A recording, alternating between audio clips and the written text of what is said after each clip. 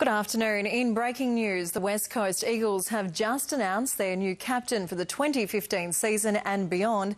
Blake Johnson joins us with all the details from Patterson Stadium. And Blake, tell us who it is. It is Shannon Hurn, Angela, who will lead the West Coast Eagles from next year. He takes over from Darren Glass, who retired during the 2014 season. Shannon Hurn's appointment, the 27-year-old, was announced today in a news conference with him and coach Adam Simpson. We still want to be successful. I think we will be, so it's just a great honour, and I think we've got a great bunch of players here at the club, so it'd be fantastic to lead them. Shannon Hurn there on the announcement that he'll take over as West Coast Eagles captain from next year. Here's an interesting fact picked up by Bridget Lacey from the West Australian.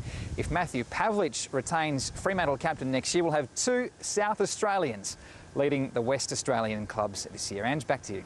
There you go. Who would have thought? Thanks very much, Blake. Blake Johnson there live from Patterson Stadium. Stay with us on 7. I'll have more news soon.